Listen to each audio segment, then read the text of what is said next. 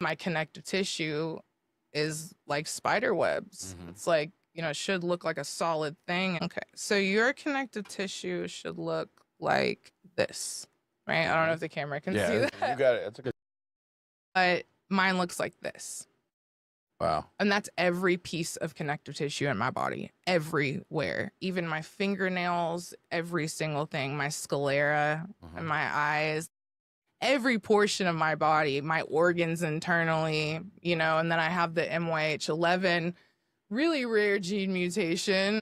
The Ehlers-Danlos isn't rare enough, but I have that one, which is specifically the connective tissue around my aorta, which can cause aneurysms and all that good jazz. But and then I have a cancer mutation called BAP1. Ohio State University did a study on my family and like 800 other families, I think, at this point. Okay. Not a lot of people. Not a lot of people. Not a lot of people. You think that that's a lot of people, but it's really not. No.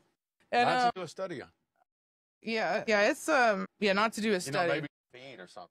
Like an eyelash in my freaking eye. But yeah, I grow eyelashes in my eye, like in the inner corners due to Ehlers-Danlos for some stupid reason. And then my tear ducts are larger because that connective tissue is weaker. My skin stretches almost 4 centimeters, but my skin doesn't look like it stretches over 4 centimeters, which I'm lucky about that. Right. Oh, hypermobility EDS, we look younger. We do, we look younger, longer. Not all types of EDS, but the hypermobility. Well, and I can bend all over the place. Like, you want to see a cool party track? I'm not supposed to do this, but you know, every now and again, it doesn't hurt. You know? That shouldn't happen. You know? No. So trigger warning on that one. I remember my geneticist for the first time because, you know, what part of the test you're supposed to go like this, right? So she's like, "Can you touch your thumb to your forearm?" And I'm like, "Yeah, sure." And I do it completely backwards. Well, that works too. You're a winner. Look, you know, my whole life I'm used to like going in doctor's offices and they're like, "I don't know what's wrong with you, you're just a weird subject." And then I go to the geneticists, which have like, they deal with EDS patients all day. They even have the zebras all over their office because that's like the symbol or something.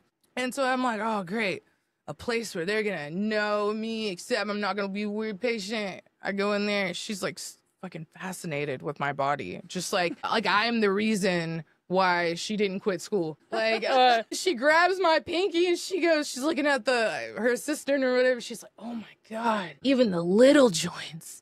And I'm like, yeah, because look, it's just like all over the place. Like, it's just whatever. Yeah. She's fascinated with me. I was like, dang, really thought I was going to have not this experience. Right.